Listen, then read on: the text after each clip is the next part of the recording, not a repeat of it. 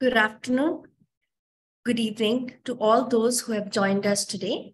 I'm Pratibha Kelub, Senior Project Officer at ICLEI South Asia and one of the coordinators for the Asia-led Partnership Secretariat. It is my immense pleasure to moderate this session today. Seagrass is the world's only flowering plant capable of living in seawater and an incredible ally to fighting against climate change. Globally, seagrass captures carbon up to 35% faster than the tropical rainforest. Carbon storage, this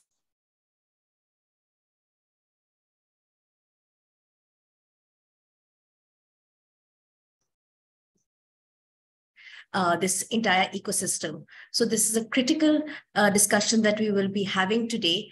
And I am glad to welcome our speakers today and all of you for joining this critical discussion and taking this discussion forward. So thank you very much for joining in. I'll just go over the agenda for today and of course, a little introduction about the Asia-led Partnership for those who are new to this network. Next slide, please. Thank you.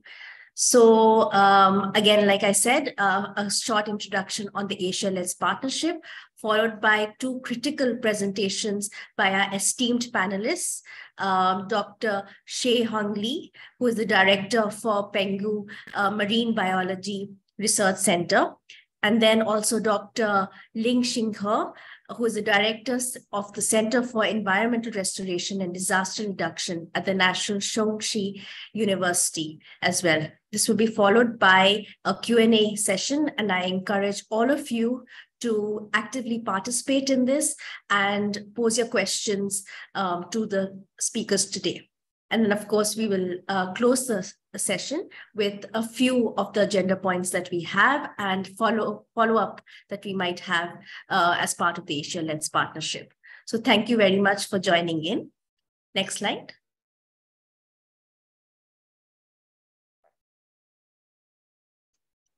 Next slide, please. Yeah.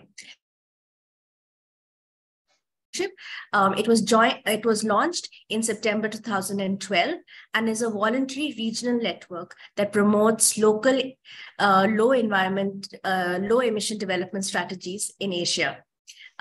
We have now been rebranded as the Global Climate Action Partnership and were formerly called the LEDS Global Partnership. And we cover three regional platforms: the Asia-led Partnership that we are part of currently, the Africa-led Partnership, as well as the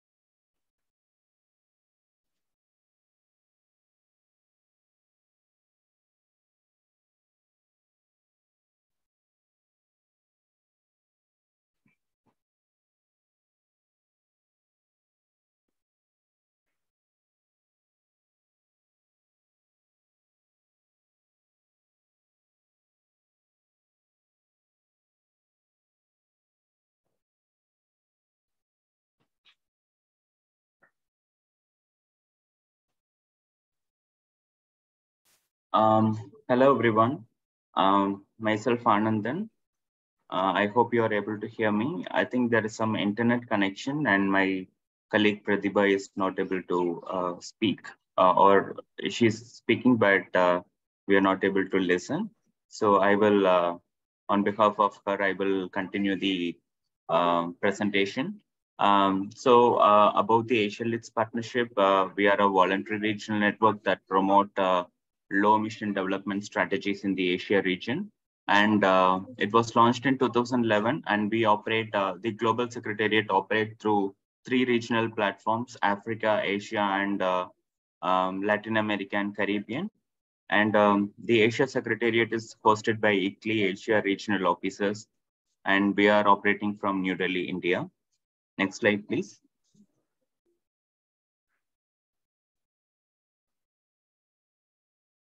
This is about the partner membership. So we have close to 1,300 members, and 65 government agencies are also part of the network from 14 Asian countries. At Asia Leads Partnership, we have a lot of thematic communities of practice. We support countries in capacity building. We promote, also we develop knowledge products that are helpful for countries in the climate change topic. We provide deep dive technical services, technical support to countries on these key thematic areas. We also organize several networking capacity building activities. Yeah, next slide, please. These are the communities of practice that we are managing: energy, finance, subnational integration, clean mobility, and building energy efficiency. On every subject, we select priority areas every year, and this keeps changing time to time based on the priority needs on a particular year. We organize capacity building activities to cater to the needs of the members. Next slide, please.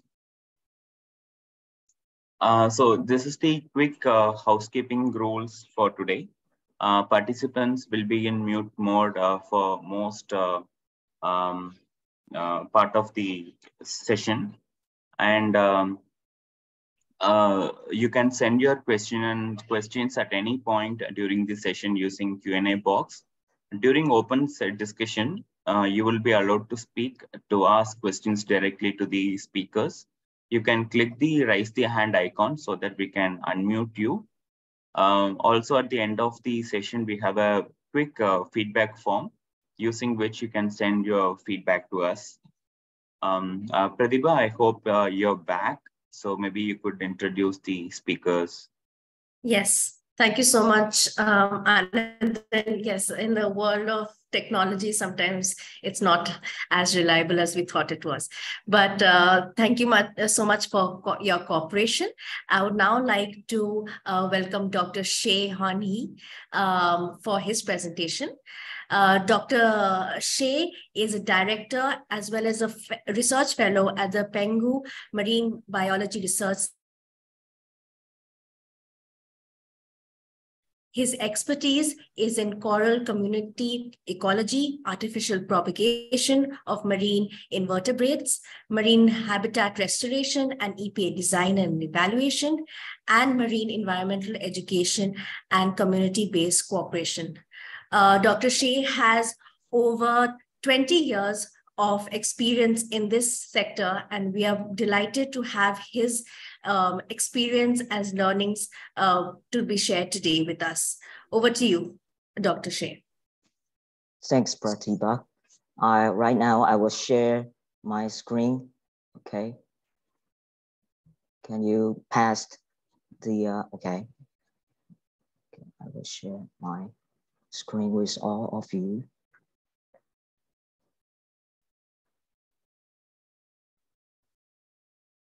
I will change to the full screen. It's okay? Yes, we can see it clearly now. Okay. Thank you, Pratibha. Good day, ladies and gentlemen. I am Xie Heng-yi, and you can call me Justin. I'm from Penghu Marine Biology Research Center, Fishery Research Institute, Committee of Aquaculture. I feel very happy and excited to have the chance to share what we have done in the past 9 years about the restoration of seagrass bed. But to be honest, I am not an expert. At most, I am a hard worker or lead a team and do some stupid things underwater. But fortunately, we have a real expert, the real master in seagrass. It's a Dr. Lin Xinzhu with us. And you know, he just won a Sustainability 2022, the Carbon Neutrality Award in April. So I didn't have the chance to say congratulations to him. Yeah, 林老师非常恭喜哦。So I think with him with us to be the convener, we will have a very fruitful meeting today. Okay, so right now I will invite all of you to join me to review some general knowledge of seagrass. Yes, just like the Protea said, seagrass is a real vascular plant in the water. It has the true roots, stand, and the flower.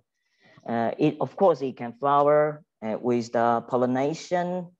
It can be fruiting. Even it can produce seeds. Its seeds look quite similar to the rice we eat. So some Japanese scientists, they try to modify, incorporate the gene from rice into the seagrass. Of course, they are dreaming someday they can harvest the rice in the sea to cope with the the soil salination of the rising sea water level. Together with the other two kinds of substrate formed by the marine organisms, just like coral reefs, mangrove forests, and seagrass bed, they compose the three typical coastal ecosystem in the ocean of our planet. Although the seagrass bed only represents only 0.3% of the total area, but in fact, it possesses a very important ecological function for us. For example, it's a very important shelter, or say the nursing ground for the marine organisms during his whole life history or part of their life history. So we can always discover or observe a lot of juveniles or larvae of all kinds of marine organisms within the seagrass bed. So it's the ecological function is very important. Of course, recently, the global warming or global change, or say the carbon emission, become a very popular issue worldwide. Scientists always looking for some potential candidates can absorb the carbon dioxide for the human being. So in the past, we always thinking to looking for those plants on land. We see several terrestrial plants like coniferous forests, tropical rainforest, etc. But according to the latest references, some specific seagrass species, for example, the Posidonia oceanica, maybe will have higher carbon reservoir abilities than the other candidates, especially in their biomass or especially in their soil of the organic carbon. They can conserve more of that. They can conserve more of the carbon in the soil beneath their plant mass. Of course, like many other countries will do, Taiwan, we also have a very ambitious goal need to be achieved by 2050. It's the net zero carbon emission.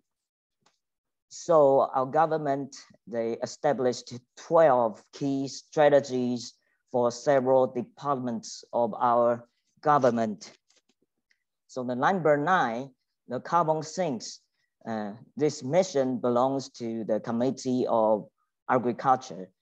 So the colleagues of the Committee of Agriculture, we are always try to ask help from the superheroes like in the sea, like together with the seaweed, the salt marsh, and the mangroves, and the seagrasses. We call them as the blue carbons, means they can effectively absorb or say to store the carbon dioxide in the sea. So we finish these little tiny puzzles of our Committee of Agriculture together with the other teams or groups. We will finish the whole picture to do something, help the planet, to save the earth, to save the organisms, of course, to save the human being ourselves before it become worse. Okay, so Dr. Lin Xingzhu leads their team to finish and publish the very, very important reference in Taiwan. They study several locations about the Taiwan to make the species list of how many species of seagrass they can form the seagrass beds, and how large, or say, the area of that seagrass beds in different locations. I say this is very important because it's the fundamental, or say the baseline information for us to calculate how many new carbon sinks we produce in the future. So from now on, we will do some restoration in Panhu. Okay, the new seagrass beds will count it into the new, say, carbon sinks in the future for Taiwan. Whether we can finish the net zero mission by 2050, the Dr. Lin's reference is very important. So I just please focus on this area. The Panhu is over here. So the Zhenhai, we have a largest area about seagrass bed in 2019. The area is about the 25.3 hectare. And so the area in Panhu is accounting for about 70% of seagrass bed area in Taiwan. We are the second place if compared to the Dongsha archipelago, or say the Pratas archipelagos, atolls, sorry, Pratas atoll. Okay, I think Dr. Lin Xingzhu will tell you more about the Pratas later on.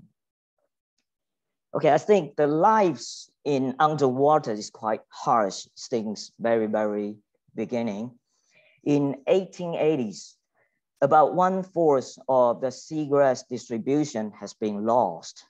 In 1940s, the seagrass is disappearing at the rate of 1% per year, but in 1990s, increased 7-fold. So it's about the 70% annually. And right now, the seagrass beds are disappearing at a rate of 1 football field every 30 minutes. It's an information from the UNEP. So it's a tragedy. But you know, maybe for different countries, for different locations, the reason for the loss of the seagrass bed is various. For example, in Panhu, you can notice the photo in the upper left. Some traditional fishing methods will result in the loss of the seagrass beds. The fishermen use the hole.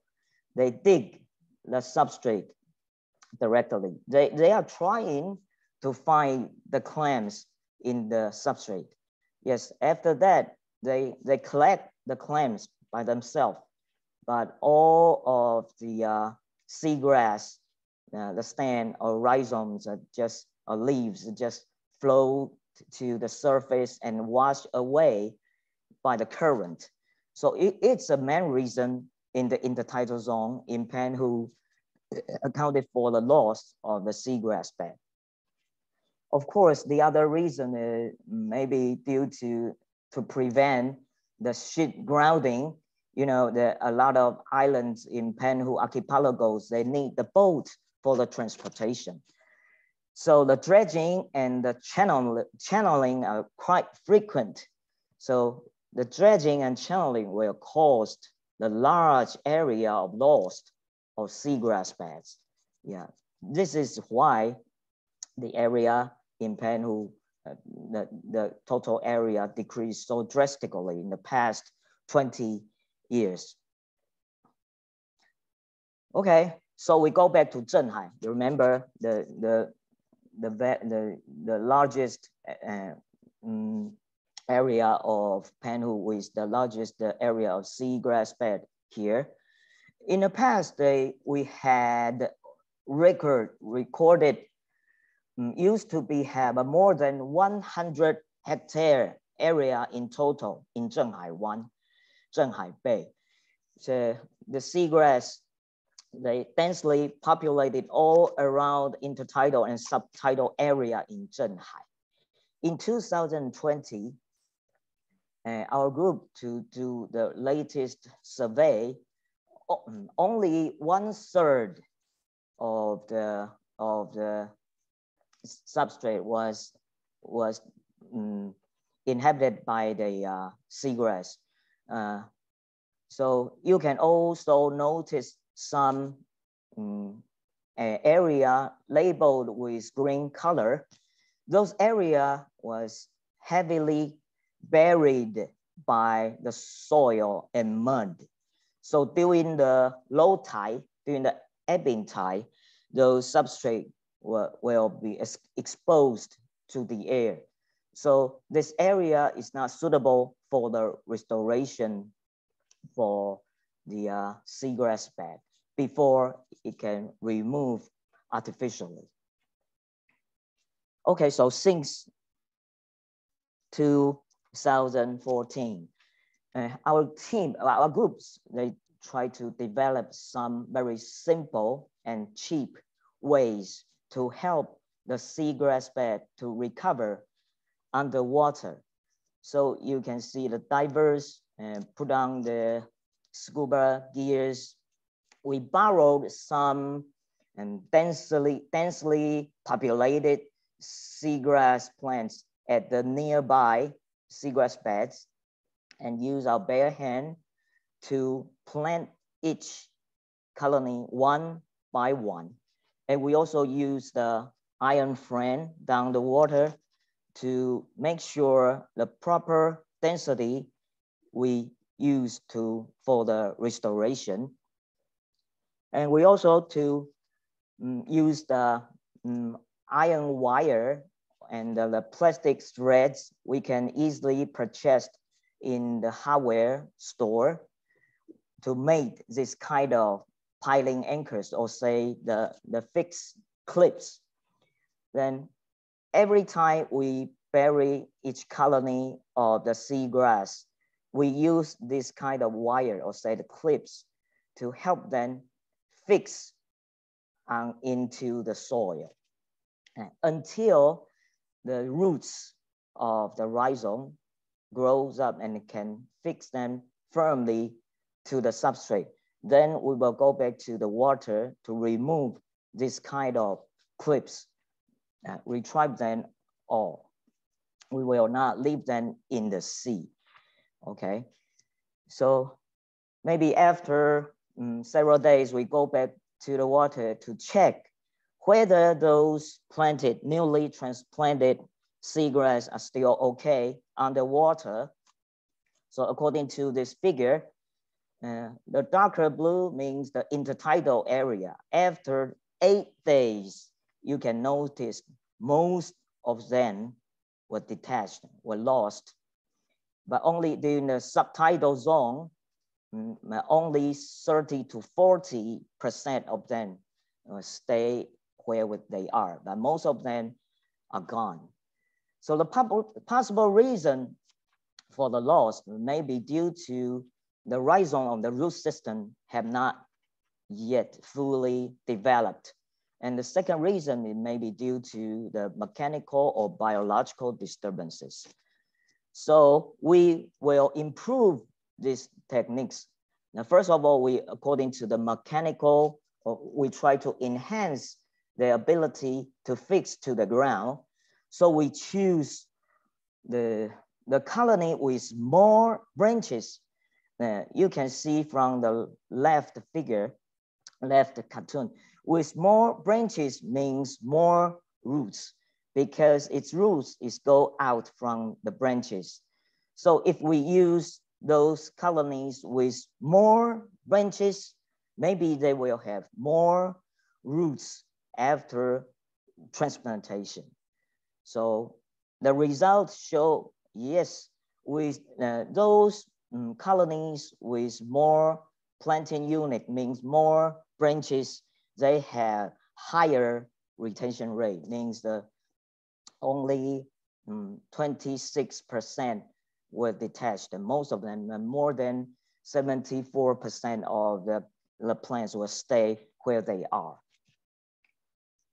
Of course, when we go into the water, we will see a lot of herbivores, fishes will come here to graze those newly transplanted seagrasses. And at the same time, the herbivore fishes, just like the rabbit fish, they will pull those seagrass out of the soil.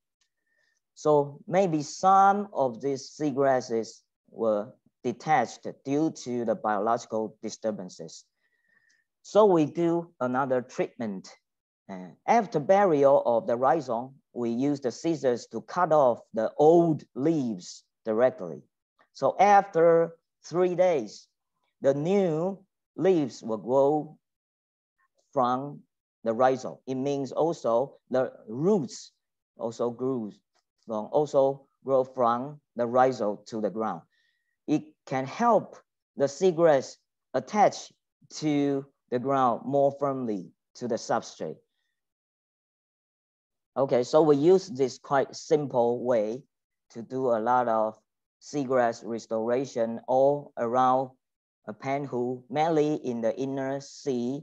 Those areas used to have the seagrass beds according to the previous survey. So in the first 5 years, we are very happy. We found they are almost increased 8 times in the first 5 years since 2014. But even better, until last year, we found those seagrass were expanded more than 38 times if compared to the beginning. Even you can notice, you can find the seagrass bed from the Google Earth. Okay, so in addition to the carbon sink function, those photos were taken around the seagrass bed underwater in Panhu. You can notice a lot of vertebrates, crustaceans, mollusks, they hiding between those seagrass. Especially, I have to tell you, those seagrass, we use the Halojuel union nervus as the candidates because this species with the higher, longer leaf length, so they can provide the better shelter effect. And in the past, we also will do some releasing of artificially produced larvae, for example, the swimming crab. But in the past, we just release them randomly. And when we go down to the water, we can see the predators, the fishes coming in, just join the buffet party to eat what they can eat. So they will cause a very high mortality when we just release them to the sea. So after that, we choose the seagrass bed as the better place to release those artificially produced larvae. And you can notice those swimming crab are finding the leaves as the accommodation, even like a cafeteria. They can hide, they can eat the copypod or amphipod beneath the leaves. So it's also an ideal place for those juvenile of swimming crab. Okay, I think my time is up, so I have to stop here. And thank you for your patience. I will leave it the time to Dr. Lin Xinzhu. Thank you. Thank you, Dr. Heng Li, for giving an overview of the seagrass ecosystem and the different causes of deterioration and the different seagrass transplantation techniques that have been adopted for restoration. It's reassuring to know that your efforts have resulted in significant increase in the seagrass beds. So thank you so much for your efforts. And great, I think we'll have a number of questions, but due to the paucity of time, I think we can go on to the next presentation. And I would request our participants also to share your questions in the Q&A box while the next speaker presents as well. So the next speaker is, of course, Dr. Ling, who is the director of the Center for Environmental Restoration and Disaster Reduction at the National Chengdu University, Chinese Taipei. He's also the associate editor for the UNEP International Science Policy Platform on Biodiversity and Ecosystem Services, a regional assessment of biodiversity and ecosystem services for Asia and the Pacific. He's also the lead author for the IUCN Mangrove Specialist Group. His field of experience lies in blue carbon, ecosystem ecology, wetland ecology, and marine ecology. And he has won many distinguished awards in his career, the last one, of course, being the Sustainability 2022 Carbon Neutrality Award. It is our pleasure to have you with us, Dr. Lin, and we look forward to hearing from you on the carbon sequestration of the seagrass meadows and the benefit it has. So thank you so much for joining. Over to you, Dr. Lin. Thank you. Can you hear me? Yes, we can hear you clearly. Okay. Thanks for the introduction. I will try to move my slide. Yes, I think you'll be able to now move the slides. I think we've given you the remote control. Okay, yes. Yeah, I can do it. Okay. I think the wonderful introduction and the presentation by the director Xie, he talked about the restoration technique in Chinese Taipei, why we want to restore the seagrass. And here, I just supplementary to his talk, I want to talk about how much carbon we have in Chinese Taipei and for the Seagrass Bay. And okay, so I think the director Xie just mentioned the blue carbon, the significance of blue carbon, and compared to the green carbon as the forest, I think we know so little about the blue carbon. But the potential of blue carbon is great because as you can see here, I'm sorry, there's some slide that you can see, but the basic concept is for the blue carbon, their carbon stock is several times of forest. And so it's 20 and 21, the science editorial comment says the blue carbon can wait. So that's why we need to estimate how much carbon we have in blue carbon. And today's topic is the seagrass bed. And we have many diverse coastal ecosystem in Chinese Taipei. As you can see here, we have mangroves, we have so much, we have the seagrass bed. And but one of the 12 key strategy for our net zero by 2050 is the natural carbon sink. And from these three categories, the first one is the forest, the second is soil, and the third is the ocean, the blue carbon. And the blue carbon by 2030, our goal is we need to store, we need to sequester 340,000 tons of carbon dioxide equivalent per year. So I think that's a tough task. We start to survey the how much area of the blue carbon in Chinese Taipei. And you can see the dot here. The different dot means the different system. And the blue is the biggest one, is the Seagrass Bay. The Seagrass Bay in Taiwan is the largest area of blue carbon. And how much we have, as you can see here, total we have 5,456 hectares in Taiwan. And in Dongsha, later I will talk about, is about the 90% of the Seagrass Bay is in Dongsha, and the other 10% is in Penghu, that Dr. Xie just mentioned. And for the island of Taiwan, and the mangroves is largest at about 681 hectares. So as you can see here, the Seagrass Bay is the largest blue carbon area in Taiwan. And I think that Dr. Xie just introduced what is the seagrass. And the most important thing is it is not the seaweed.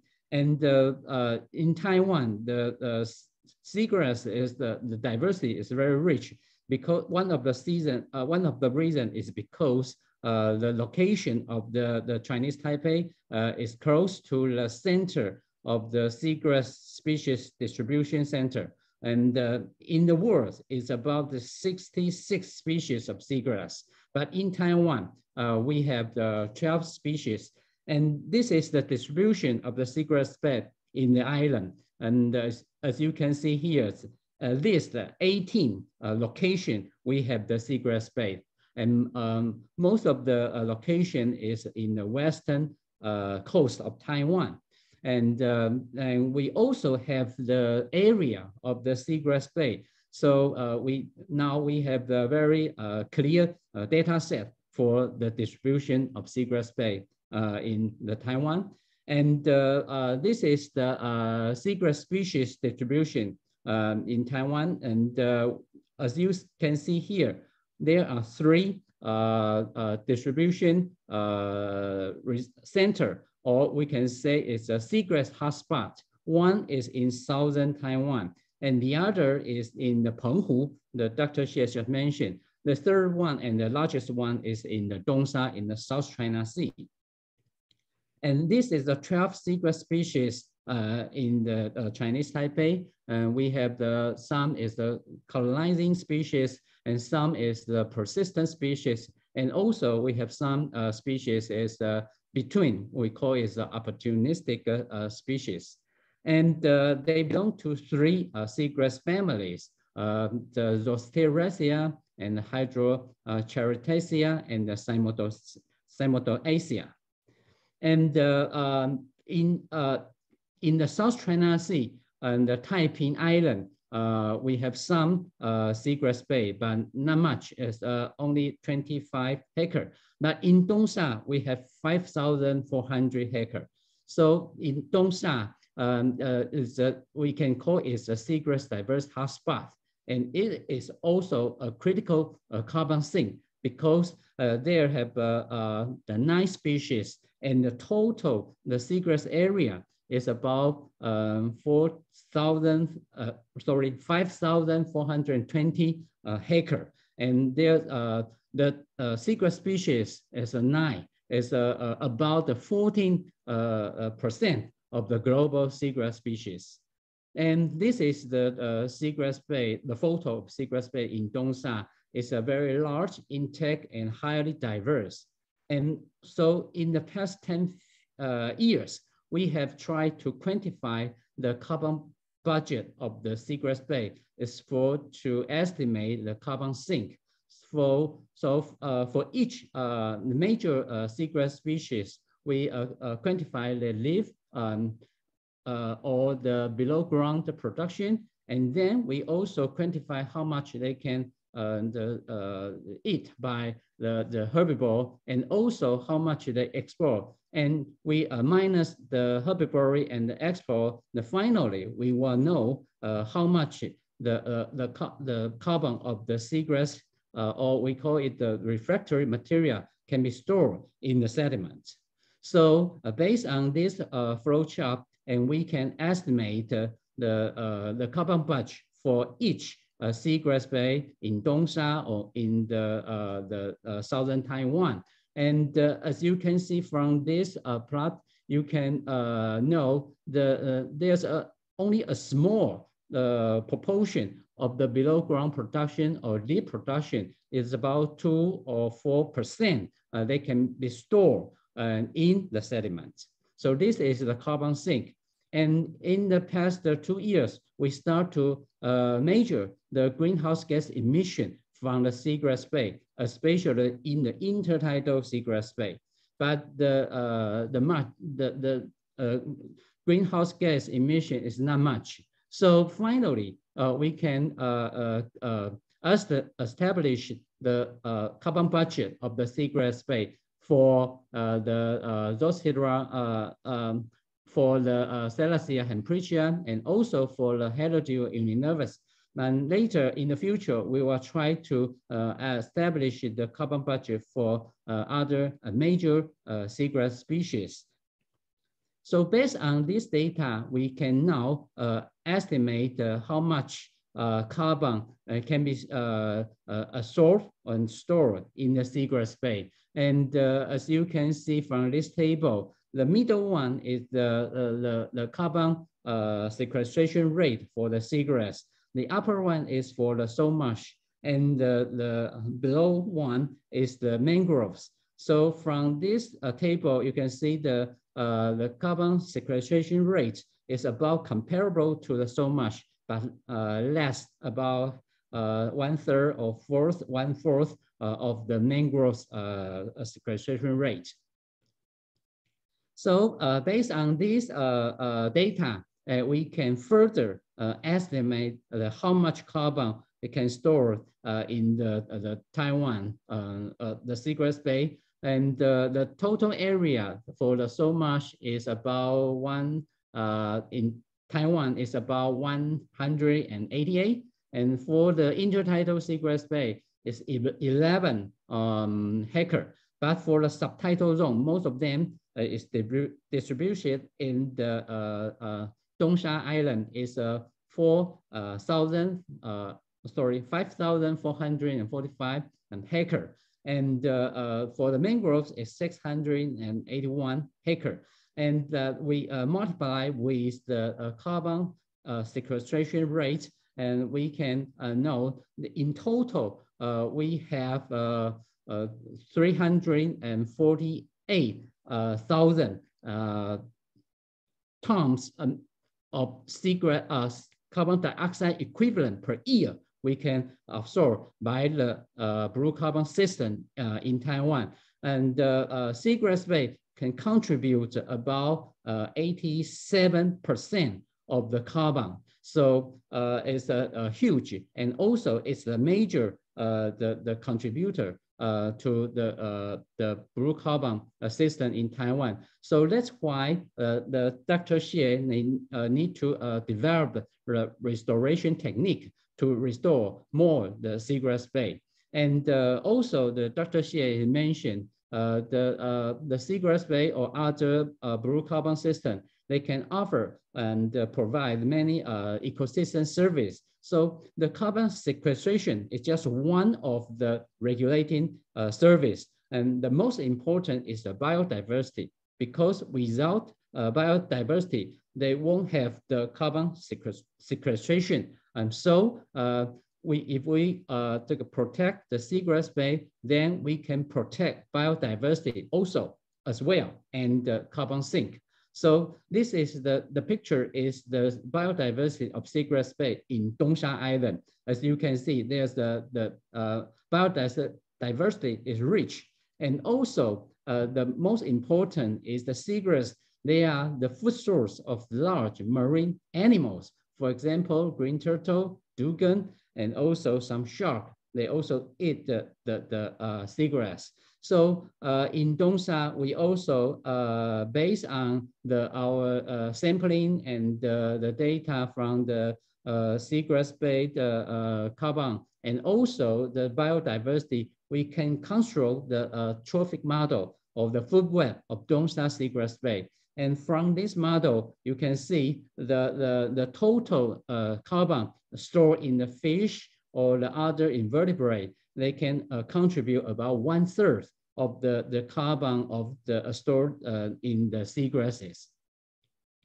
So I think that United Nations, they also urge the nature-based solution. So if we can protect or restore or conserve the seagrass bed, it is a multi-win strategy, because we can have the carbon sink. We also can have the biodiversity and many other ecosystem service. And for example, these blue carbon system, they also are nature-based defenses, because when the wave they propagate from the sea to the land, they pass by the seagrass or the mangroves, they can decline their energy.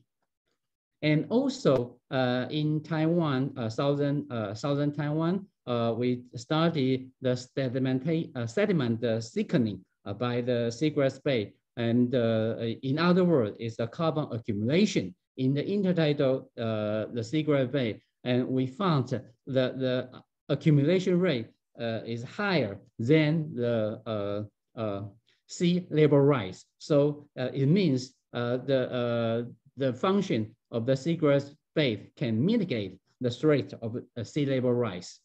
So in many other countries, they also try urge to restore the seagrass in the abandoned salt bed. So in Chinese Taipei, we have 4,460 acres and the abandoned salt bed. So that might be a wonderful place to restore seagrass. So that's why the Dr. Xie's the restoration technique is very important for Taiwan to increase or enhance our carbon sink in the seagrass bed. So I think this is another case, is because the effect of laying power cable on the sediment, it can disrupt destroy some seagrass bed. So restoration of seagrass bed in this area might be also important to restore the carbon sink.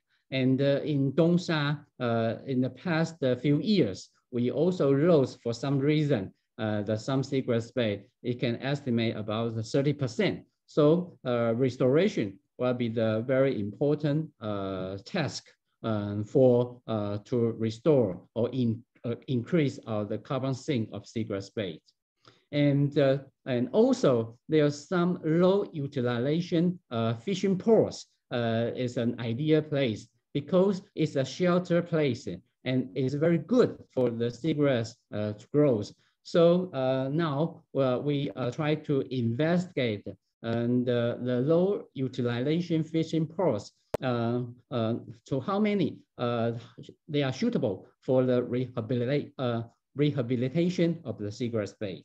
And most of the fishing ports is in Penghu. So again, the seagrass restoration technique is very important for this carbon sink enhancement. This is my talk, and thank you for your attention. Thank you so much, Dr. Lin. It was a wonderful presentation, and thank you for giving us the insights on how much of the importance of seagrass carbon segregation can provide us. And it's tremendous to know that 87% of the carbon sequestration can be from the seagrass species itself and the biodiversity of the seagrass species. So thank you so much. We can now open the session for further questions from our participants. And if you would like to directly ask the speakers, you may raise your hands and we will unmute you so you can directly ask. There are, of course, a few questions in the Q&A box as well. So maybe we can begin with those while the other participants think of their questions. But I think we do have one participant who would like to speak, Mr. Speed Liu. Would you like to ask the question? If my colleagues can maybe unmute him.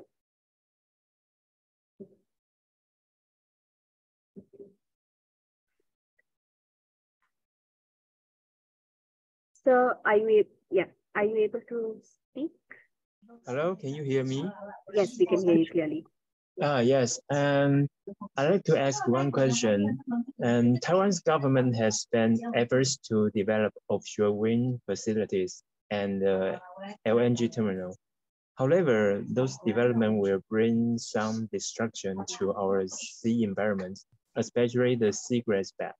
And could you share with us, is there any protection to offset those damage during the process of building these energy facilities? Thank you.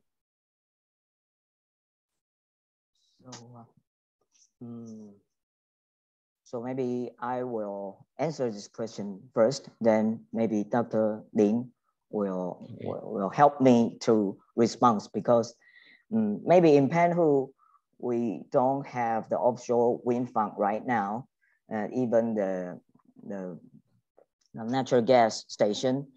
So as far as I know, if the seagrass bed was degraded or disturbed within a very shallow area, maybe the intertidal zone to the depths up to 6 meters, yes, maybe we can try to use some techniques or simple methods to help them to recover. But if we at the deeper place, maybe there were no seagrass bed over there. So I don't know whether do you have, Mr. Liu, do you have any photos or evidence to let us know, is it already make some damages, cause some damages to the seagrass beds already? I just received some information from our newspaper. Okay, maybe I can try to answer these questions. I think the depths is very different, and for the offshore farm, they usually the setup in the deep water. For example, there's more than 40 meter, 50 meter. But for the seagrass bed, they only distributed very near shore, within 10-meter depths. So I think the distribution is very different. And also, I think that the one possible impact might be the power line.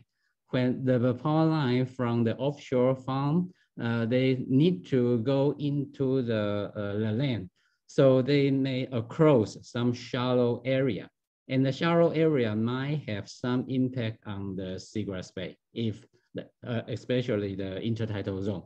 So at that time, they may have some impact. So I think the seagrass restoration technique will be very important to restore the seagrass bed. And I see in Taiwan, the most possible the places in Zhanghua, in middle Taiwan and Zhanghua, because there's a more dense the offshore farms. So you can expect there's many power lines they will lay on the sediment and cross the sediment and cross the intertidal zone. So if we want to mitigate or to enhance the carbon sink of Seagrass Bay, we can consider and to restore some seagrass over there. Thank you. Okay. Thank you, everybody. Yeah, that was a very pertinent question and something that was also on our minds. We last session actually we also had one on offshore wind. So I think the linkage is quite critical when we look at expanding in terms of advancing our renewable energy sources as well as conservation and preservation of our ecosystem. So that was a very pertinent question. Thank you, Mr. Speed. If there are any other further questions this participant would like to ask directly, you may. However, there are a few in the Q&A box also. So maybe I can start with that. Ms. Ritika Fernandez asked that she would like to hear about the nursery setups for the seagrass restoration work, and also what the impacts of climate change have been so far on the seagrass restoration as well. Mr. Shea, would you like to take it up? Okay, I will answer the first question about the nursery setup for the seagrass restoration work, right? Recently, we just cooperate with the local communities because we know we can spend a lot of money, we can spend a lot of labor to do the seagrass bed restoration. But most important, we need the cooperation from the local people. It means when the seagrass sets up, we need someone to patrol to see whether there are any disturbances from the human beings. After that, when the grass grows up, maybe the local people will ask, will the Fishery Research Institute will help to release some fish fries or swimming crab or shrimps or clams, snails, something like this. Okay, we treat it as the nursery ground, but the local people think it's the income or direct income or the economic income. But for us, it's okay because all the resources we develop just want to benefit for all of the people, including local communities. So we are happy to have them to cooperate with us in Panhu. So this is the way we did in Panhu, try to set up those nursery ground for the marine organisms right now, right here. Thank you. This is the first question, right? So any, yes, yeah, maybe Dr. Ling will respond for the first, yeah. Okay. I'll try to answer the second question. It's about the impact of climate change on your work. Your work, I think, is the Director Xi's work. Restoration, is there? But I will say about that.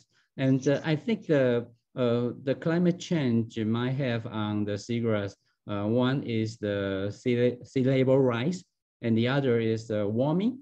And acidification, I think, is a benefit to the seagrass because for the seagrass, the ocean acidification, they can absorb more carbon dioxide from the water. So it can grow, the seagrass usually can grow better. So, but I think the global warming might have some impact, but we have different species of the seagrass. So if, for example, temperate the seagrass, if they cannot survive well between the global warming, maybe we can try to replace with some tropical seagrass to restore.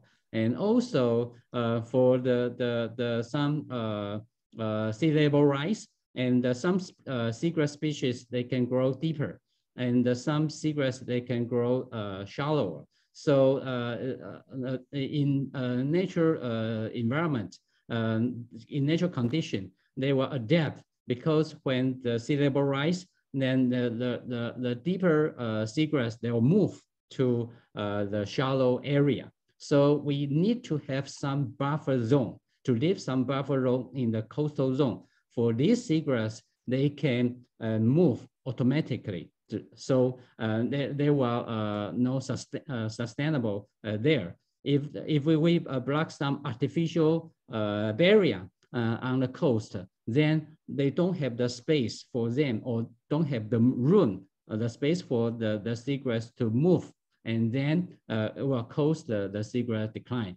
But so if we can leave some buffer zone for the seagrass to move and on, I think no problem for these seagrass to survive under the scenario or the sea level rise. Okay. Thank you, Yeah, Dr. so Ling. Dr. Ling, yeah, sorry. Yeah, go ahead. So Dr. Ling mentioned about the choosing the right species for the transplantation. Well, yes. That because we are facing about the temperature rising at the near shore in Panhu. Yes, we noticed that some of the place, those seagrass were fading, maybe according to the records of the seawater temperature. Yes, the water temperature is much higher than the average. So maybe Dr. Ling remind me, I can choose different species. Maybe they can tolerate higher temperatures. Yeah, in his paper in 2019, we had 4 different species in Panhu. Maybe I can ask Dr. Ling which one can tolerate higher temperature.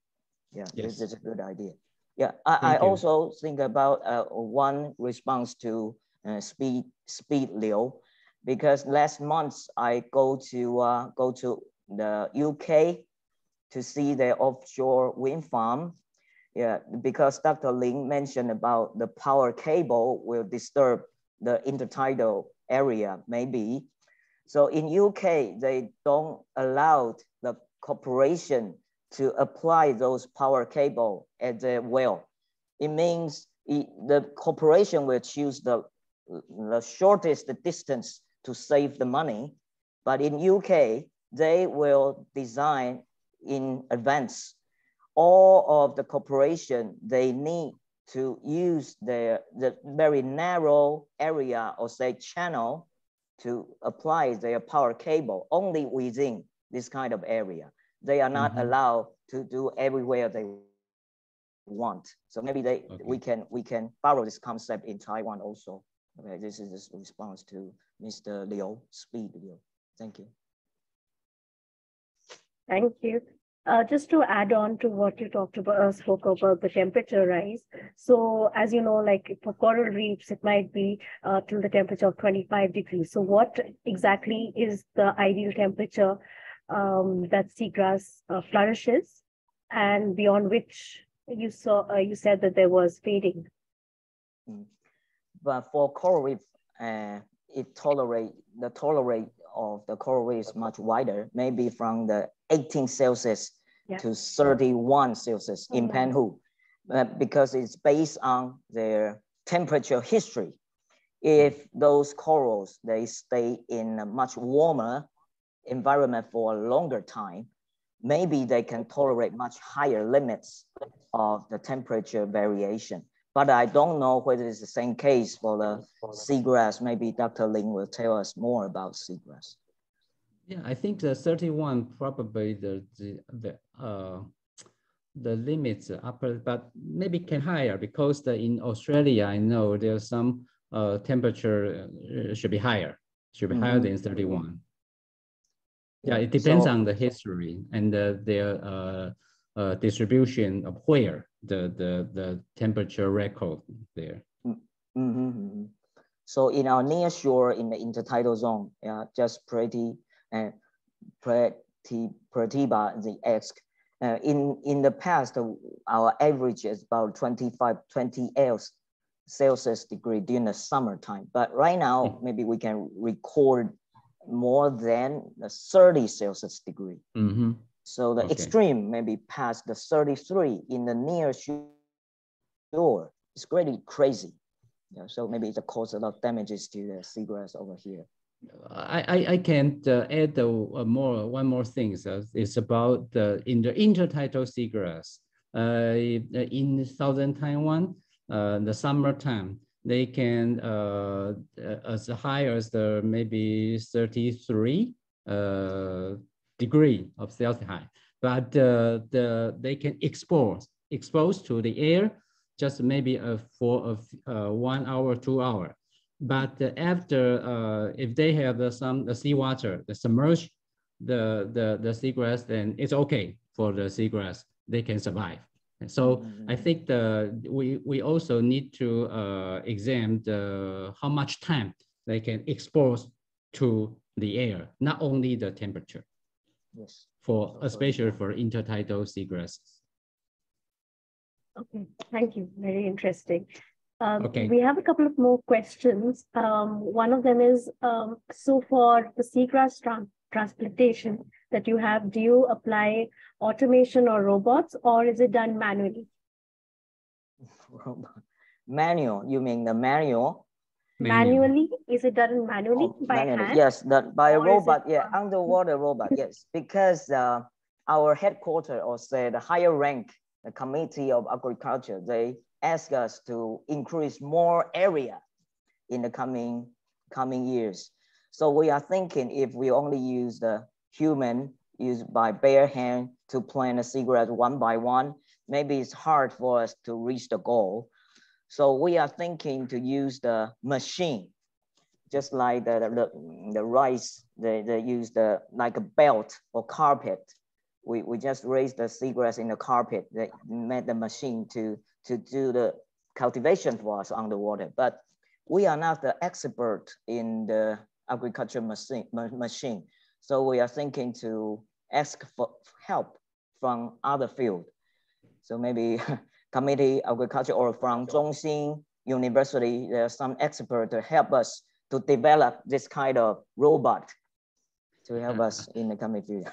Dr. Lin, do you know any superhero can do it for us? Yeah, we can think about that, but I have one suggestion for the Director Xie. Why you don't want to use the seed for the germination, to collect the seed from the field and then spread the seed to, yeah, I think that might be better or faster for the growth of seagrass. What do you think? Okay, I will try, because we are facing difficulties in germination of the local species in Panhu. Yes, maybe I will, after this meeting, I will add something magic from you to help them to germination in the indoor environment. I do not know if is there any difficult to collect the seeds, the seeds of seagrass from the field. Is it difficult? Quite few, because the master thesis of our colleagues is focused on the sexual propagation way of the seagrass. So maybe I can check out her thesis. Okay. Yeah, to see where the possibility we can find the seeds. Okay, thank you. Okay, so just a follow-up question on that. So what has been the success rate in terms of when you do transplantation? So what has been the success rate of their survival? Like is it 100%, or you know that 30% is not going to survive? As for me, maybe in my slides, the survival rate means when we go back to the sea, they still attached to the ground, right? So as time goes by, the seagrass will expand themselves to a larger area. So if, according to our latest information in 2022, the area expand 38 times, we cannot say the survival rate is 3,800%. It's not the right way to say that, but we focus or say we are concentrate on the maybe at the very first 10 days, whether those seagrass were successfully attached to the ground. Then we will successfully expand, have the chance to expand the seagrass. So I don't know how to define the survival rate or say the successful rate of the seagrass. If we according to the area, total area, yes, we are quite successfully to expand. Yeah, thank you. There is a question from one of our participants, again, who would like to ask directly. Mr. Mukesh, would you like to ask your question? Yes. Yeah, good go afternoon, ahead. everyone. Am I audible? Yes, it's clear. Thank you. Yes. Yes. Thank you, Dr. Justin, and thank you, Dr. Lin, for your wonderful presentations. It was really informative. Very interesting to hear firsthand the huge potential of seagrass in the fight against climate change. Besides the economic benefits or enhancing livelihood security of local communities. So I was just trying to know, has there been an estimate of the cost of such restoration process? Like, for example, per hectare of restorations of seagrass, what would be the financial cost? So I'm just trying to understand. Thank you. You are mentioned about the cost, right? Mm. Yes. Okay. We have done a quotation for the Taiwan Power Company last year because we want to apply a project from the Thai Power Corporation. So we give him a detailed list of how many divers, how many boats, rents, and accessories, something like that. If you are interested, maybe I will give you the quotation in New Taiwan dollars. You can make the reference because it's maybe not the case in your country, and you can check just for your reference. Okay, so can I have your email after the meeting? Be okay sure. For you? Yeah. Thank you so much. I asked You're that question welcome. because it seems so promising in the fight against climate change. This could be a model for many other countries in their own way if it is cost effective. Thank you. Yeah, but I want to add one more thing about the cost. And if I think we should not only focus on the carbon sink of the seagrass bed, because if you transform the carbon sink to the carbon credit, I don't think it can fit your. I think the cost may not enough for the earning from the money, but we should focus on maybe the biodiversity or other co-benefits.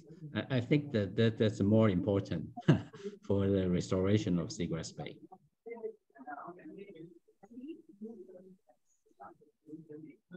Great point, Dr. Lin. Thank you so much. Yes, and just one, I think we have time for one last question. So has such restoration activities happened in other parts of the world as well? Do you have any examples of other nations who have done this? Excuse me, about yeah, what? So these restoration activities, have they been implemented in other countries as well? Are there any examples that you can share with us? In other countries, you mean the deterioration, the degradation of seagrass beds? Yes, yes. Okay, Dr. Lin, do you have any example of the seagrass degradation of other country? Degradation.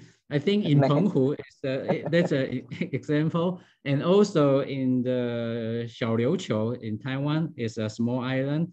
And I think the degradation of the decline of the seagrass spray is about more than 50%. Oh. They gone. So in Dongsha, I just mentioned in my presentation, it's about 2,500 hectares. They disappear in the 2014. But now they are slowly appearing again, but very slowly. So I think in the other country, the seagrass base, the disruption of seagrass beds should be more serious than ours in Taiwan, I think. Mm-hmm. Great. Great. Thank you. If there are no further questions, just maybe Dr. Lin and Dr. Justin, if you could just share a key point that you think that our participants should take away from this presentation today. You can just share in like 1 minute. That's fine for me. I would think we can cooperate hand in hand to help the Earth to recover. Yes, it's really great to know you all here. Thanks. Okay, and I just want to say the blue carbon can wait, or the seagrass bed can wait. We need to do inventory first, and then we need to study because the emission factor is very different from place to place. So we need to have a local emission factor, and then multiply with the activity data, which means that the distribution of area for the seagrass bed, then we will know how much carbon we have, and then we can think where we should restore or enhance the carbon sink of seagrass bed. Thank you so much. Okay. Thank you. So as we come to the close of this session, I think we've had a wonderful session, and we've gone back, I mean, we can go back knowing more about the seagrass meadows, as well as having the insightful information that you have shared with us. So thank you so much, Dr. Lin and Dr. Shea. I would also like to thank the Council for Agriculture Executive 1, who has given us this opportunity to collaborate and to learn from each other. So thank you so much. And especially I would like to thank, we can move on to the next slide as well. And I would also like to thank Mr. Eugene Chen, who is the Director General for the Department of International Cooperation, Ministry of Economic Affairs, for his constant support and encouragement for the work that the Asia-led partnership does. And of course, Ms. Tiffany Kwan, without whose constant perseverance and active engagement, these sessions would definitely not be possible. So thank you all for today's session. I would also request everybody, if you have further questions, please do reach out to the Asia-led partnership, and we will direct the questions to the speakers. There's also a feedback form that you would like us to fill that really helps us in answering some of the issues that you might have, and how we can further improve on these sessions that we have. And of course, this session is being recorded, and we hope to also share it with the larger community, and it will be available on our YouTube channel as well, at Asia-led Partnership as the YouTube channel. And finally, I would thank everybody for joining in, for sharing all their insights, and for asking the right questions to the speakers today. So thank you, everybody, for joining in, and have a wonderful day. Thank you, everybody. Thank you. Dr. Lin. Thank you. Dr. Shea. Thank you.